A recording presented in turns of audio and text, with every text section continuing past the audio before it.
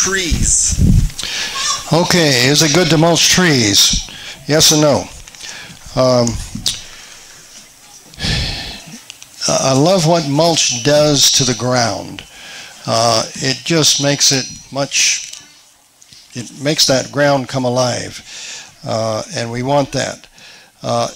But it also is a perfect place to breed earwigs and sow-bugs and mice and slugs there. And while we're asleep at night, these little critters come up and they'll put a hole in a peach or a plum or whatever.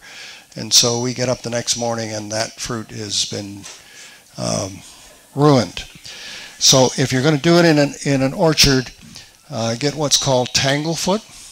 It's a yellow glue, and you paint the trunk of that tree. You make sure that that tree has no branches touching anything else that could be a bridge for those critters to crawl up, because they will. If this is touching a fence over here, they'll crawl up that fence and they'll get onto your tree there. The tanglefoot you're going to have to repaint maybe each year, or at least before the fruit ripening comes. So it does a lot of good, but be aware that you're also growing those critters in the ground. Next question. Next question. Can you please repeat the transplant formula? Oh. All right. If you're going to make your own transplant formula, the easiest thing is simply to buy one. But if you're going to make your own, take worm castings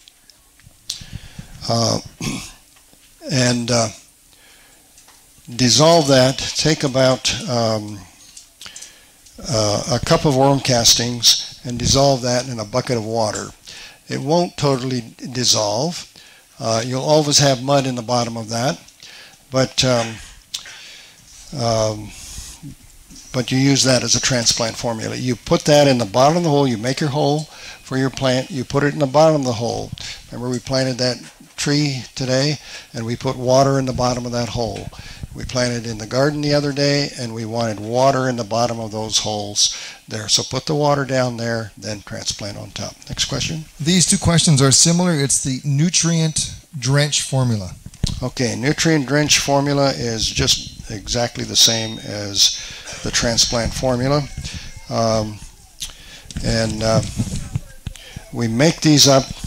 They're much easier to use, much more complete scientifically to use, but if you can't bring it in, it doesn't make sense to ship things across the border here. So again, use the transplant formula for that. Okay. Can we spread salt in the soil bottom planting?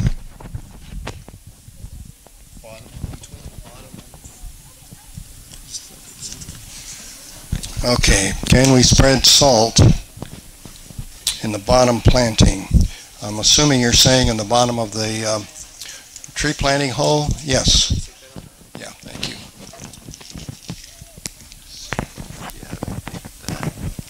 Is that good? Yeah. Are we on? Okay. Are we on? Okay, good. Yes. Matter of fact, if you were to buy a tree kit or other materials that we use, that salt is already mixed up in there, and you saw that we put material in the bottom of that hole and in the different layers there. So absolutely you can do that. This is a good question, because actually my wife did this. Are there any herbs that can keep animals out around the garden? We have them all the way around the perimeter of our own garden. Okay, good question. Yeah, people are always coming to me. For instance, gophers. There's a plant it's called a gopher plant.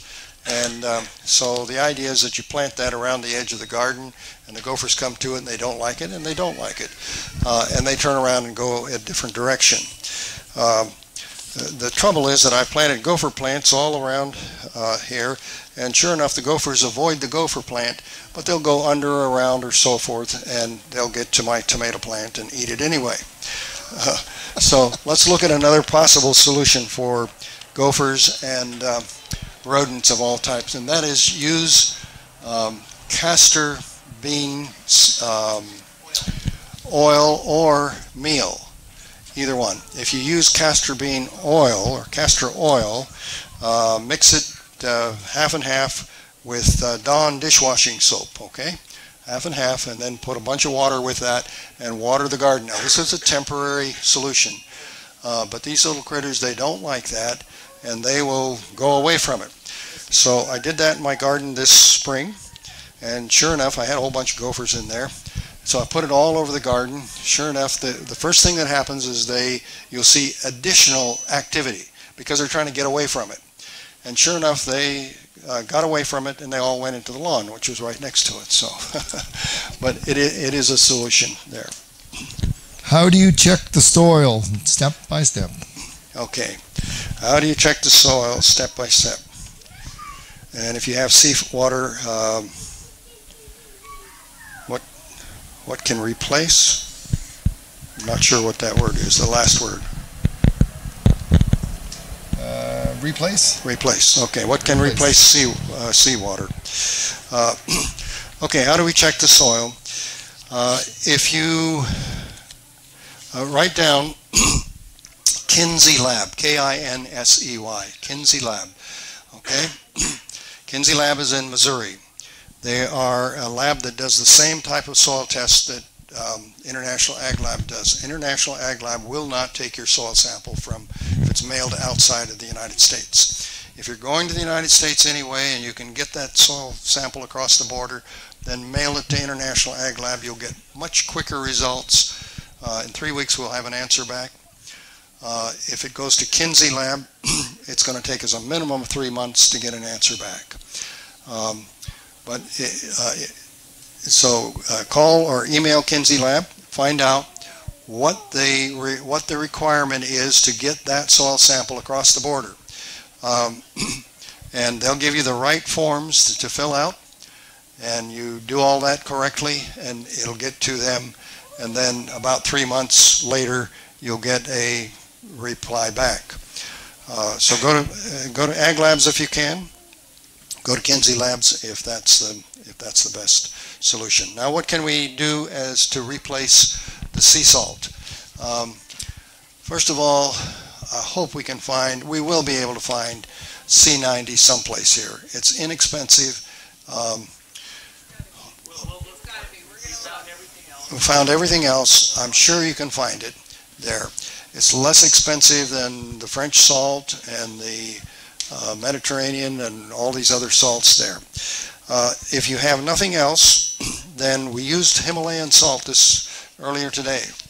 There, Himalayan salt has the 84 different minerals in it. We want all of them. We want the 92 that comes out of sea salt there, and we want it in the right balance. Remember, whenever we take salt from a salt mine, that's an ancient seabed dried up. So whatever washes into the ocean that's out of balance with that ocean quickly drops to the ocean floor.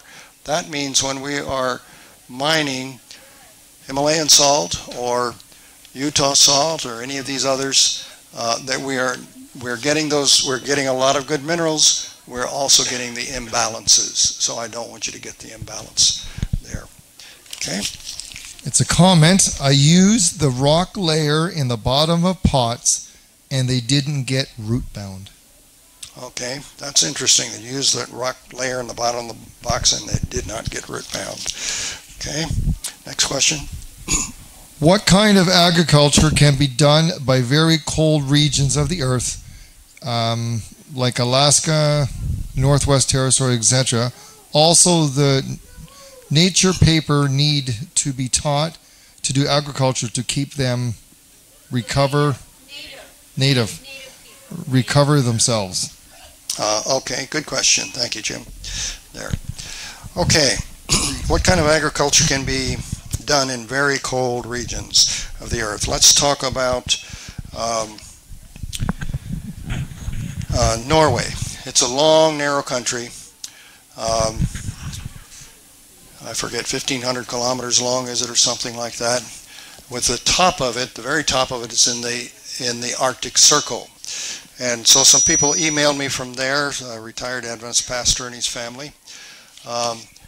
And I gave them instructions as to how to make a certain greenhouse. Now they used just part of the instructions that I gave them, not all of it.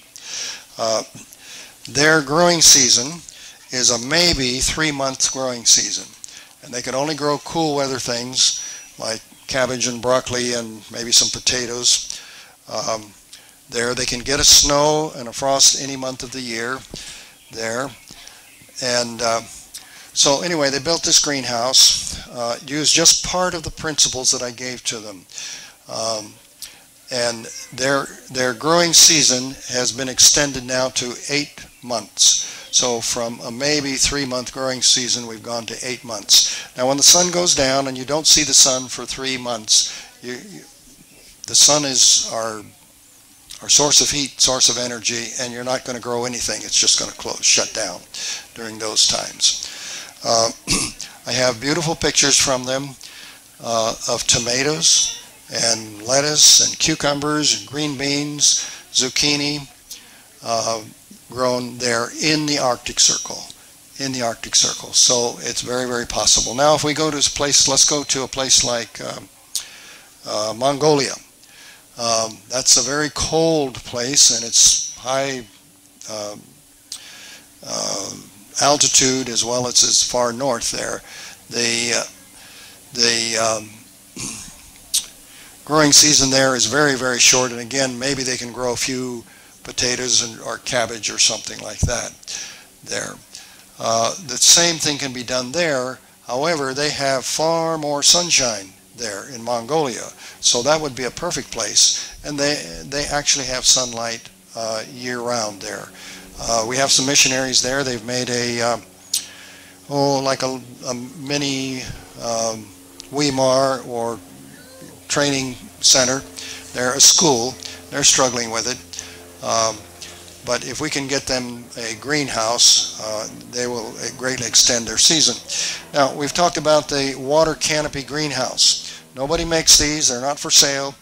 But the idea is simply that we have to have all of the sun's rays come through the water and then through whatever's holding it up, whether it's glass or plastic or whatever, there, and then into the plants.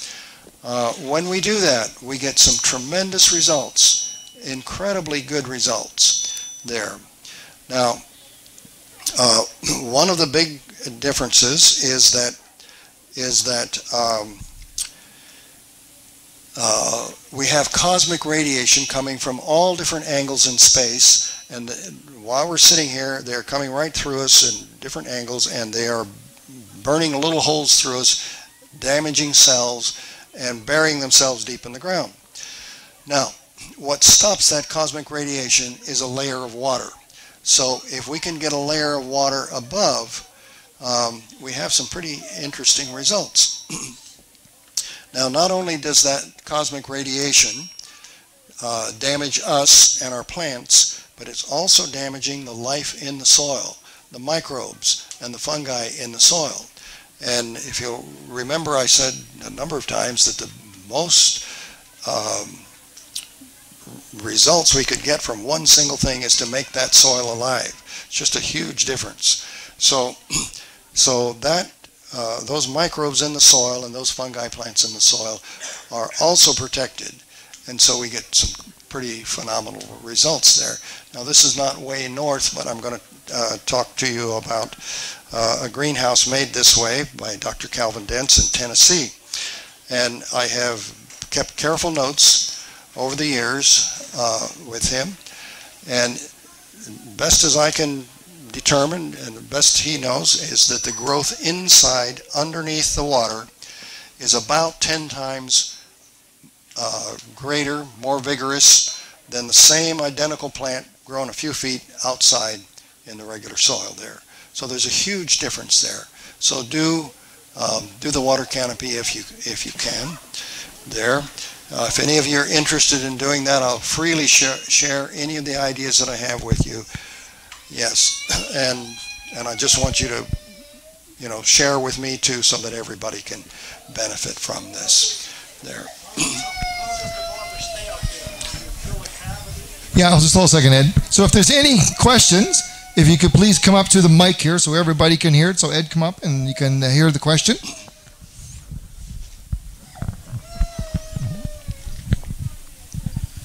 How do they make that water canopy? Is that a double-walled canopy over the greenhouse that holds the water in it, or is so how are we going to hold that water up there? Yes. Okay. Canopy? Let's talk about several different things, Ed, and I'll give you an answer on that. So thank you. That's a good question there.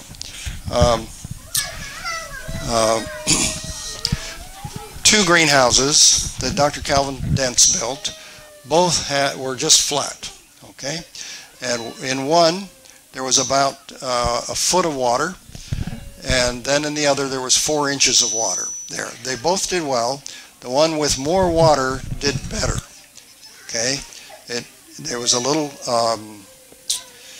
it was slightly warmer, and the plants did better in that, but they both did well there.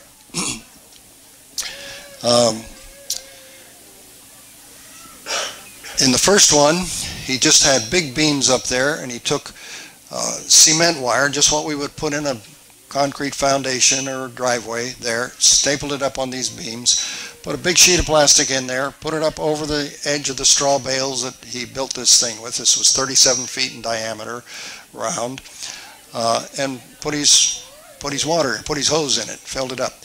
He has no electricity in there, no heat source other than the ground and the sun. So that kept that thing growing just wonderfully well there. The second one, he built out a cinder block. He built the second greenhouse halfway in the ground and halfway out because we have an insulating effect or a moderating effect because of the earth itself there. And there are greenhouses where the design is that you sink the whole greenhouse in the ground there for that very thing. So anyway, he was doing that, and that greenhouse did well, even with 4 inches of water. Now here he used glass across there, and so the glass, he salvaged this glass from a store in town, and so half of the glass would have to come on this big beam, and the other half would come on this side there. And then he only put 4 inches of water in there because he didn't want that glass to break there. Shipping is twice the cost of the product here. Okay. Okay. So he didn't want the glass to break. Now, both of these greenhouses, the water was open to the fresh air and the sunshine. All right. In cold climates, if you put a cover over it, it could be just cheap or clear visqueen plastic, but we want that over because we get the greenhouse effect. The greenhouse effect is that the sun shines in, it strikes, the rays come in, they strike something, water, ground, anything, and it turns to heat energy. Okay, that heat energy cannot radiate out as fast, and so we have this greenhouse effect where the heat builds up. In the middle of winter, you park your car out in the sunshine in a parking lot, and you go into the store. When you come out, it's going to be hot in that car if the sun is shining. That's the greenhouse effect. So we can take advantage of that, and we want to use that here. So in cold climates, use that second cover here. Otherwise, our heat is going to be evaporated into the atmosphere, and you're going to lose that heat there. You can change the greenhouse temperature by a good 20 degrees, at least 20 degrees, just by putting that second cover above the water and having dead airspace in between there. Now, another thing is, somebody had an Elliott Coleman book here. Is it? Yes, can I take a look at that? Show. It's not the four-season garden one, it's a different one. Yeah, that's okay. If any of you are building greenhouses, this guy, Elliott Coleman, he's not an Adventist. I don't know that he's even a Christian, but he does good work. He's in Maine. He grows a market garden and sells all winter long in weather that's very similar to ours right here. So now he's not selling tomatoes and cucumbers, but he's selling cabbage and broccoli and kale and carrots and beets, radishes, lettuce, and he's selling that all winter long there in weather very, very close to ours here. In Maine, yes. His ground regularly freezes, he says, to about 40 inches deep, so that would equal ours here. He's about 10 miles in from the Atlantic Ocean, so it gives you a little idea of where he is there. So that on your screen there, C90, $16.34 shipping on that little screen. What does it say? C90, $16.34 shipping. Okay, so it's 34 shipping. $16 for 2 pounds. And $16 for 2 pounds? 10 pounds. Oh, for 10 pounds. Okay. Yeah. Well, at least we can get it. That's kind of expensive. At least we can get it. We'll figure out where we can get it. Thank you. Figure out where we can get it, maybe in 50-pound bags or something. There. So, yes, another question? So I've been growing garlic for like about four or 5 years now, and I keep getting new seed stock because, like, I've always felt that chemical fertilizer wasn't really organic, and I say non-organic, non-certified on my sign. So I just would stick the garlic in the ground, but every year it gets smaller and smaller and less healthy. And what can I do to get the biggest garlic that I possibly can? Okay. And still call it organic. And yeah. Yeah. Organic, non-certified, yes. Okay, good question. Good question. Thank you. All right. First thing we want to do is to test that soil, because this is what you're describing is very typical. So, go ahead. I just need to mention something. One of the fields I was planting in had previously, about 10 years before, been scraped off to be used as topsoil. The topsoil was scraped off to be used. Okay. And then had been a hay field for like 10 years. Okay. And it grew kind of poorly there. Okay. So I know the soil was poor there, but I'm growing it here too, and from what you said, like, it's still kind of not as well as I'd like to see it. Yeah. Okay. We do have a soil test on the ground here, and you saw that we were very, very low in phosphate and some other things there. So we need to amend that soil, and you'll get good crops out of this soil right here, but we need to amend it there. Phosphate is a big one here, there, and then we need the calciums up. Remember, we needed more calcium than everything else put together. So when we get those up, when we get that balanced, you'll have much better soil there. Yes, question over here. Is calcium being low pretty much a standard? That was kind of my understanding, is that pretty much calcium seems to be low in most soils, and especially most crops like it. That was my generalized understanding, that, I mean, even grass loves it. I mean, it's usually low. Is that correct? That's absolutely right on. But some places on Earth it's not. It's a little different. Like I was down in Texas recently, and you saw in our soil test that we need 3,000 pounds per acre of calcium, and we were coming in with 8,000 and 9,000 pounds per acre in calcium down there. Now the soil also was that hard gumbo clay. It was almost impossible to work, but once we amended that so that the plants could start, they grew very well. Incidentally, if I'm in California and I go to the grocery store, I'm looking for, let's say, grapefruit, and I can buy Florida grapefruit, and I can buy California grapefruit, and I can buy Texas grapefruit. I always buy the Texas grapefruit because the calcium levels are so high that it's much sweeter. It's a much better product there. We have a question way in the back.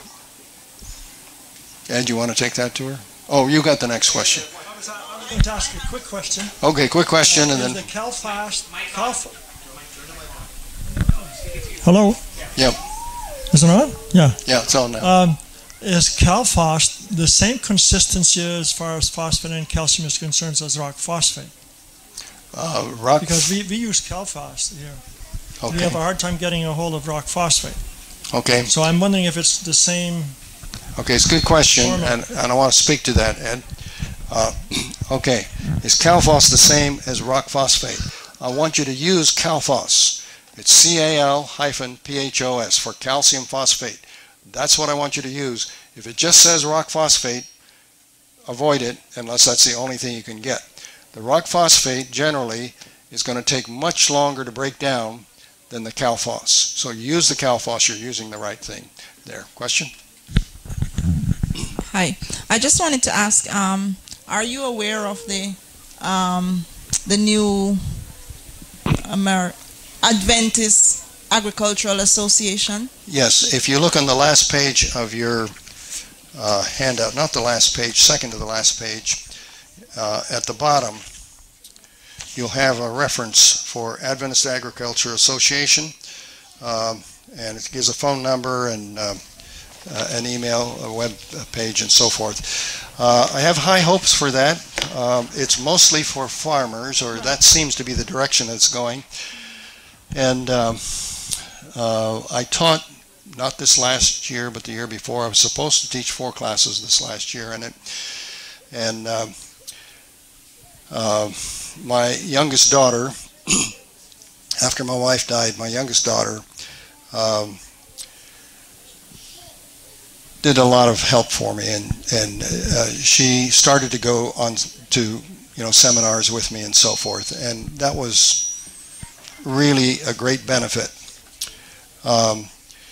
She had made her schedule so that she would go with me to this last Adventist Agriculture Association. Let's see, that was in Texas, wasn't it? Yes. Yeah. Glen Rose, Texas. Yeah. And I did not go, and I did not teach. She was killed in an automobile accident a couple of days before we were to leave there. Wow. So of the 4 classes that I was to teach, I got people to teach 3 of them. The 1 class we're just going to have to wait till next year, and Lord willing, we'll teach it then. It'll be in January in Florida this next year. Yes. And so obviously, I was at her funeral while I was supposed to be teaching, so obviously couldn't do that. I'm sorry to hear. It's a very good, that Adventist Ag is a good resource. Part of our purpose for that is to do educational work and to put up videos and so forth. Haven't done a lot of that yet. These are primarily farmers, and they're primarily interested in pushing that agenda. Yeah. So not so much on the backyard garden, which I've done more of there. Good point. Thank you for bringing that up there. Okay. Do we have any other questions right now? One right back here.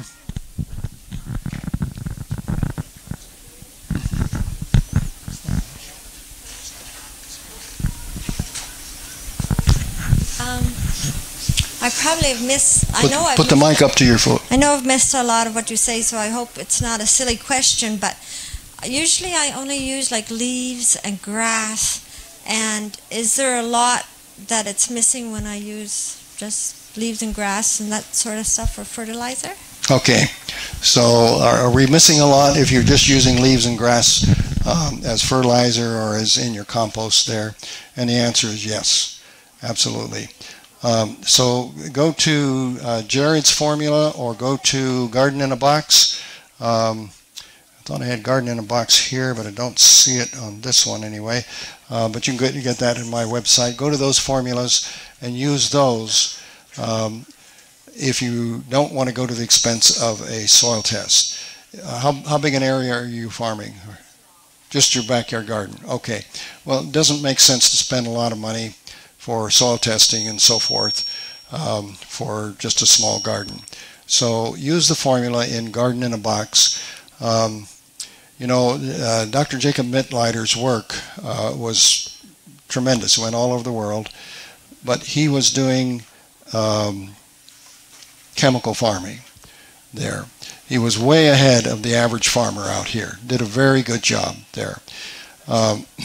But it basically was chemical. Now, I had the privilege of taking the last class he ever gave in his life. That was at Weimar. We were walking across the campus together, and I was quizzing him about this business of organic versus non-organic. And he said, Lynn, I would be 100% organic today except for the nitrogens. Well, I understand that, because if I test your compost and your compost, we're going to have different nitrogens in each one of that.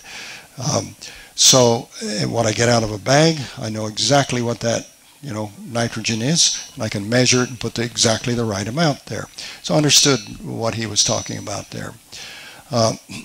What he encouraged me to do was to go forward and to create a formula. He used to call his the magic formula, Mittleider magic formula, but to create a formula that would get as good results as the chemical does, only 100% organic. Not only that, but veganic. What we get from organic fertilizers today, we're getting a buildup of toxins. We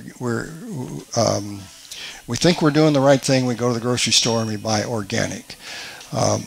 You're actually getting toxins. To be certified organic today, farmers are using lots of fish meal.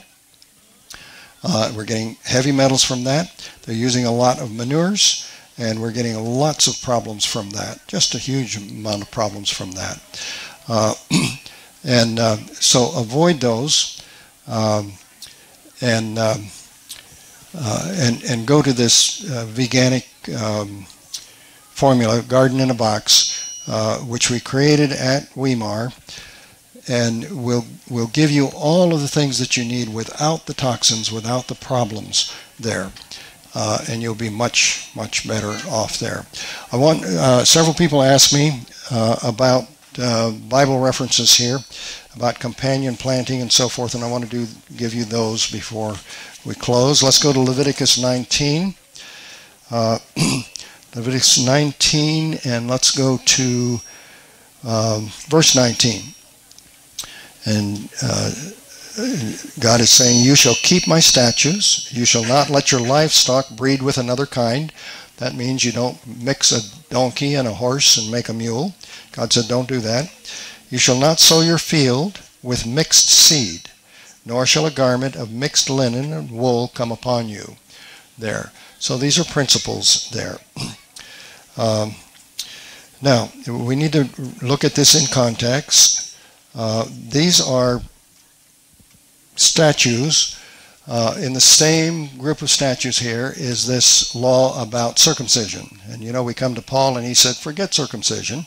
That's not important. What's important is the person's relationship with God. It has nothing to do with salvation. So, but let's look at this a little more carefully.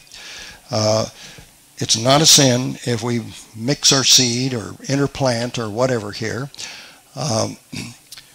But there are benefits. I'll just give you an example here. We have huge populations in the world. Let's take a Hindu population, which does not practice circumcision for the men. We have Muslim populations which practice circumcision for the men. And we have Jewish, of course. So we can compare these groups. What we find is that where men are not circumcised, that the incidence of female diseases in the female reproductive organs is much higher, incredibly higher, than where the men are circumcised. So there's a huge benefit here. Now, it has nothing to do with salvation or not, but there are benefits here. The same thing happens with planting mixed seed, or the way we plant a tree, or whether we pick the fruit off that tree for the first 3 years like we did today. Okay, now I want to go on to Leviticus 19:23. This has to do with planting the fruit tree. When you come into the land and have planted all kinds of trees for food, then you shall count their fruit as uncircumcised. 3 years. 3 years it shall be as uncircumcised or as unclean. We could call that unclean. you shall not eat it. Okay, for the first 3 years you shall not eat it. But in the 4th year, all its fruit shall be holy, a praise to the Lord. So it all goes to a temple offering or something in the 4th year. An appropriate thing would be to, if you knew somebody that was needy and needed that fruit, you could give it to them. That would be appropriate. It would be appropriate if you took that fruit and ate it yourself and just gave an offering into the church for the equivalent value of it. There. And in the 5th year, you may eat its fruit, that it may yield to you its increase. And then God says, I am the Lord your God. He's kind of putting his stamp on it there. And if you will do that, you'll find that your trees will be healthier. The energy is going into the tree for the first 3 years, and that tree will be stronger and will bear more fruit over the life of that tree than if we start picking it right away. Let's move on to Deuteronomy, and let's go to Deuteronomy 22, and let's start with verse 9. You shall not sow your vineyard with different kinds of seed, lest the yield of the seed which you have sown and the fruit of your vineyard be defiled. You shall not, and then it says, you shall not plow with an ox and a donkey together. They are not equal, are they? Ox and a donkey wouldn't be equal together. Well, when we plant different things together in the field, they are not equal. Let's take a tomato plant. At the end of that little root, any plant for that matter, it's going to exude a tiny little jelly-like substance. That substance is going to digest the minerals in the soil, the rock particles, and the organic things, so that it can take up those minerals there. It's also feeding the life in the soil. And in the case of the tomato plant, it's putting out that jelly-like substance, which is going to feed the microbes which best feed the tomato plant. Okay? If it's a bean plant, it's going to put out that jelly-like substance that's going to best feed the bean plant there. So if we're interplanting, we are unequally yoked together, just like that ox and that donkey. So plant things together and not apart there. We have a question over here, Pam. And then Kendra has one after. Well, it's specific to what you're saying. So because of a lack of open land right now, we actually have been planting painted mountain corn, Styrian pumpkins, and pole beans together for about 3 years now. So what you're suggesting is that they're instead of helping each other, like in the past we have done it because it keeps the raccoons out by having the squash plants, because they don't like to come into the prickly plants, and then the pole beans we don't have to trellis, and the corn is benefiting from the shade of the leaves. So you're saying that is probably not a good idea then? Yes, the three sisters. Yes, and that's been taught for years and years. My own experience is that they did better when I separated them. When they were separated. Yes, okay. Because they're unequally yoked. They're not pulling together there. So you will get better results, I think. There, you may have to use some fencing or something there. Incidentally, for raccoons and a lot of other critters. Somebody told me the other day, I haven't tried this yet, but they said get cayenne pepper, powdered cayenne pepper, and just spread it all over things, and the raccoons will run away from it, and the other animals. Now, of course, as soon as we get a rain, we got to do it again, so it's a very temporary thing. So, might be something to try there.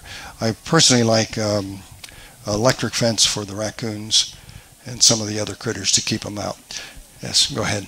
I just have two questions, and I may have missed something, just being with the children and that. But my first question is, I am not experienced with greenhouses, so I'd like to learn about that. But my question is, you were mentioning that you might need to open everything up once in a while to drain out the excess salt.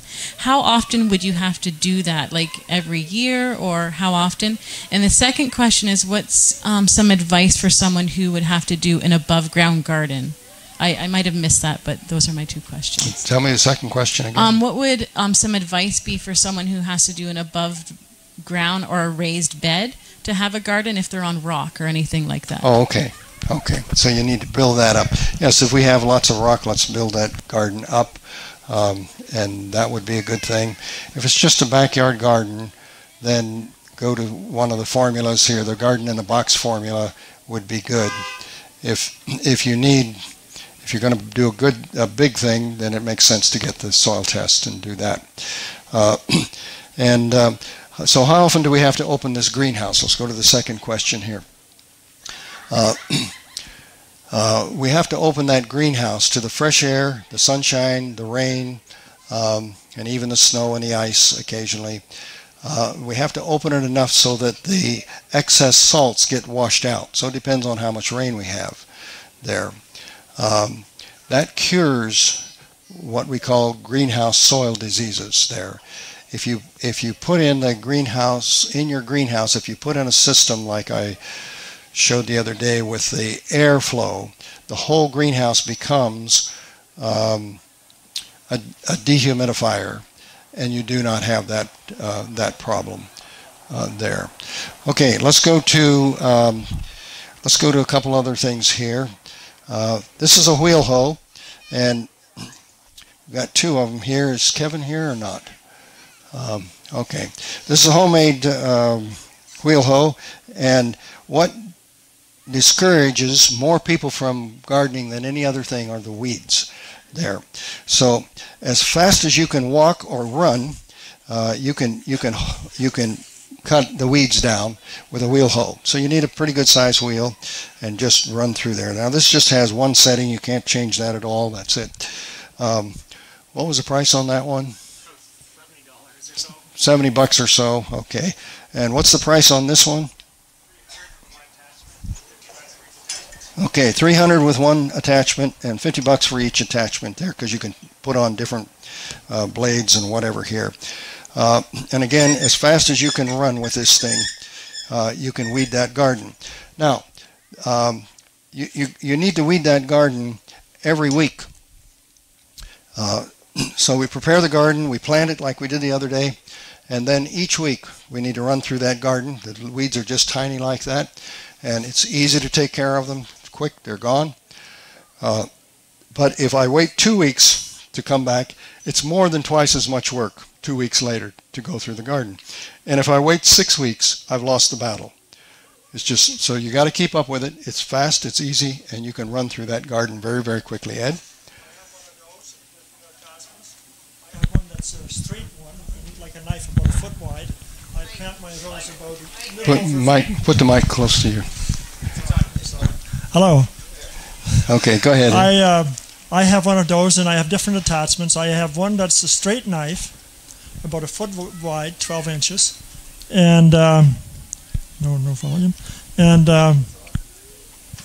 I just walk through it, and I do it as soon as the little weeds come up. I go through it, and I can do the whole garden in about an hour. Okay. The whole garden, every row, because I've planted them far enough apart. Like in this. How big is the garden? Pardon? How big is the garden? I've got one that's 45 by 75 feet. Okay, you've got a big garden. Plus my greenhouse. Okay, good. Yeah, this works very well. By the way, I did not pay $300. I don't know where they got that one, but. Okay. Somewhere about just below 200. I believe, yes. Just below 200, I believe, when I bought it. Did you buy it? Where did you buy it? Lee Valley. No, that's... Lee Valley. That is Lee Valley too. When did you buy that? I bought mine like the before. I gave the price. That's on the price. Now, you mean now it's that much? Yeah, but it wasn't that much when I bought it. Inflation, huh? There, yeah. You've got one over here, Jim. Okay, so I'm interested in getting greenhouses. What would be one of the best resource, whether by YouTube or that I'd be able to go to see some live demonstrations? Okay, so the question is? I would like to have a greenhouse done. Yes. I know you did. You show us different greenhouses. So you're asking for a recommendation? Yes, sites that we'll be able to go to see them on YouTube, websites. Oh, websites. Oh, well, for sure, look at Elliot Coleman's books because I'll give you some good ideas as to what to do. He has YouTube videos also, yes. There are lots of good greenhouse companies, and I really don't have any special one. This one that we call the Omega Greenhouse, we manufacture it in California, could ship it anywhere. But we have a maximum width on that of 12 feet, and then as long as you want to go, as long as we start at least 20 feet and beyond. Matter of fact, for most just individual families, that greenhouse combined with maybe a hoop house. A hoop house is not a greenhouse. Greenhouse, the definition and difference is that we're going to add some heat to the greenhouse. The hoop house is just a piece of plastic there. Yes, but we have the greenhouse effect, and it will extend the season quite a bit. Okay, do we have any other questions or comments or anything that we want to cover there? So the question is, would beans such as soy flour or chickpea flour give nitrogen to the beans? To the soil, sorry. Yes. Any seed meal, including chickpeas, including soybeans, let's just make sure it's organic, that it's not GMO. Yes. Any of those seed meals would go. Now, that might be an expensive way to go. In this garden in a box area, we actually buy broken beans from a bean company, a processing company, and so the leftovers go into the fertilizer mix. But it's great fertilizer. Any seed meal at all would be a good source of nitrogen. Thank you. It's a good question. That's really good to know, because that's probably not too expensive. And how much would you need of chickpea flour? I mean, okay, well, I know it depends on how much area you're going to cover, but if you just had, say, a little 10 by 10 bed, for instance, or... Well, probably a pound or two. Pound or two. See? Yes. That was good to know. Got a question over here. Okay. Now, you mentioned the difference between a greenhouse and a hoop house. Yes. And you mentioned in regard to the water, the man in Texas who's doing it, one of them was a cinder block. So did he build the whole walls up with cinder block and there's glass on top, or how did he do this? Walls all the way up with cinder block. Yep. Big beams across. Then he had glass, and then filled it up with, this was just 4 inches of water. He never put a cover over the whole thing. Now, he's in a much milder climate there. But let me tell you about that particular greenhouse, because this is an older gentleman. Now, because it's open to the fresh air and the sunshine, and there are trees close by, you could see there were shadows even on the greenhouse. Make sure your greenhouse is where you're going to get full sun, especially in the wintertime there. Anyway, leaves would blow in, a duck would blow in every now and then and swim around. And so he had to get up there and clean it every now and then. And it's about maybe a little over 2 years ago now, he was up there cleaning it. And he slipped. See, he had to walk on these beams there to clean this. Anyway, he slipped and he fell. He was 88 years old, I think, at the time there. He slipped and he fell through the glass. Now, it was safety glass, so he got scratched but not cut. He fell into the soft earth of the greenhouse. He didn't break any bones. He's a naturopathic doctor, and so he evidently has strong bones there. And anyway, he was fortunate. But he got up and said, boy, I can't do this anymore. So he took all the glass off and he put polycarbonate up. Okay, that's what our most expensive greenhouses are today, mostly. And he put up, an A-frame like this. And then he called me in June. He had all the windows and doors open, all the vents open, and this is halfway buried in the ground. And he said, Len, it's 160 degrees in there. Oh, wow. And I said, yeah. And when I tell that story in conferences. People who have greenhouses are shaking their head. Yeah, those are solar ovens. That's what a greenhouse is. So, yes. So I knew the answer, but I asked him, I said, Calvin, what was the hottest it was ever in that greenhouse when you had the water above? And he said, well, when it was about 105 degrees out, this is Fahrenheit, he said it never got over 85 degrees. Now that's pretty comfortable. Perfect for growing temperatures there. So it never got over 85 degrees in there, and yet it was 105 degrees outside. Then in January, he called me back again, and he said, Len, he said, I'm losing my mind. I'm just getting old or something. He said, I was sure I closed up this greenhouse tight last night. But he said, I came this morning, and everything's frozen. He said, I must have left the door open. Well, he didn't leave the door open. He just put polycarbonate there and took the water out. That water is such a moderating temperature moderator. Thank you. Temperature moderator, and we need that. So this would be absolutely incredible if we could start building these somewhere, somehow, and get these out to our people. It would make a huge benefit for people moving to the country if we could just manufacture those and make it available at a reasonable cost. You said it was his greenhouse was partway in the ground. How far? How many? Did I hear that right? That yes, it was partway in the ground. It's halfway in the ground, so he had probably 3 or 4 feet above the ground, maybe 2.5 feet on the backside, and then as you got down to the door, he had a big door at the end where he could open the whole greenhouse there. It's a walkout basement. Yes, it was big enough he could drive his tractor in and out. Okay.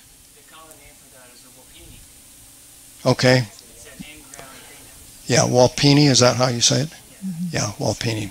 That's a good thing for greenhouses there. Thank you very much. We got to quit. Okay. Yes. If you have questions, you want to call me at home or email me, I'll do my best to answer there. Thank you so much. You guys have been a great class. I've really enjoyed this. You've given us more than I expected. And I know that came from the Lord. It does. So we just thank you for coming. We thank you for being willing, and we will keep you in prayer. Thank you. And I just want to thank everyone also for coming and for participating, for helping, and giving us your testimonies. And we've been talking a little bit behind the scenes, and we really believe that this event, I will use the word if, but some people say no, when. Next year, we really believe that this camp out is going to be at least doubled. We just get that sense, and there are people hungry. They're hungry. I've been hearing from people, they don't get this from their churches, and that is not a negative thing. What that tells me is God is starting to work on hearts everywhere. He is pouring out His Holy Spirit. So I pray that we will continue to keep our hearts open to receive that Holy Spirit. And I would like to ask the pastor to come forward. Oh, Heavenly Father, we thank you so much. Back on Thursday, we asked for your blessings upon this event. Many prayers had ascended already in preparation, and we asked specifically when you started here that your blessing would be upon this event, would be upon every camper, every family here. And Lord, we can only thank you. We can only thank you. There were no accidents. There was nothing major happening. And we thank you for your protection, for your blessings. We also thank you, Lord, because we had great expectations in terms of what would be taught and lectured. And we can only thank you again for that. We've received much more than we had probably expected. And we thank you so much. Father, we also thank you because we ask that we might have a personal encounter with you here in this setting, this environment here in nature. And I'm sure, Lord, that every person who was here was blessed, was spiritually blessed. And we thank you also for that. Father, we want to ask you a few blessings as well.